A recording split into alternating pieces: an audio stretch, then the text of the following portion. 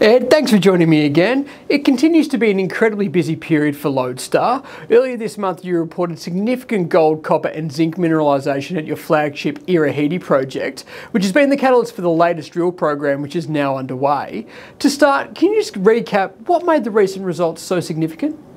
Yeah, well, the Irahidi project is a new project for the company, or has been for the last 12 months or so, and we've even increased the size of the project during that time to 1,400 square kilometres now. It's really underexplored. There has been some significant copper hits in the past, up to 7%, but 95% of the total area hasn't been properly explored. And the drill results we got this year were particularly encouraging because that's the first time anyone's hit significant gold, like economic type grade gold intersections within the project area, along with the copper and some zinc results. So it's early days, but all the indications are that we are potentially on the significant mineralised system and could be very big, given the geological setting, being similar to the Bryah Basin, like that hosts the Russa high-grade copper gold deposit. So we're in a very similar geological setting, and so all the indications are. Okay, so with these results in the bank, how have they influenced the planning for this new round of drilling, and what would constitute a successful campaign in your eyes?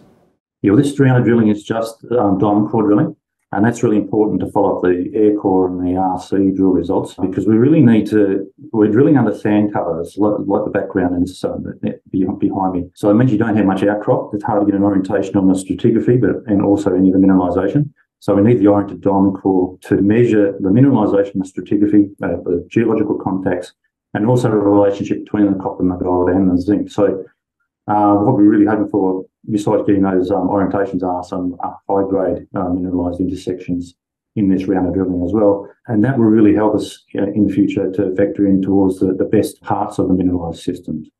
Thanks, Ed. Now, you recently attended IMARC in Sydney, and by all accounts you received a really strong reception.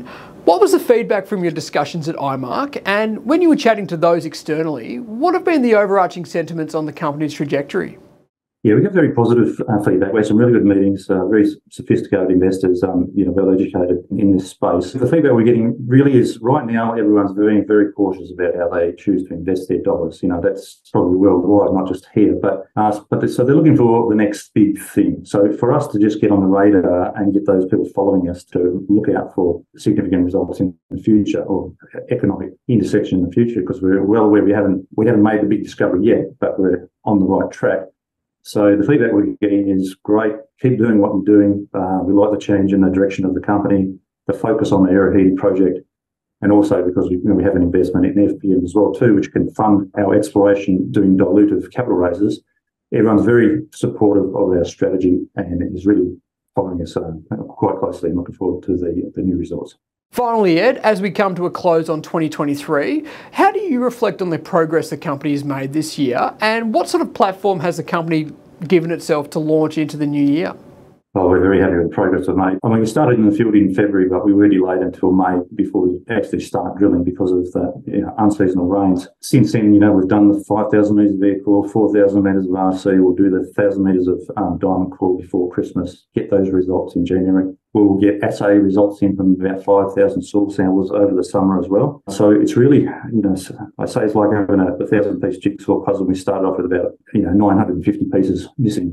We're probably added a few hundred to that jigsaw puzzle, but we've still got a fair way to go. But we're building a really solid platform for next year, and we expect a lot more drill targets to come out of the data review, the drilling data review, geophysical data review, and the soil geochem data review over the summer, and really hit the ground running in the first quarter of next year. So we'll have a lot of drill targets. It's just deciding how to select how to prioritise those drill targets, but we're looking for an even bigger 2024.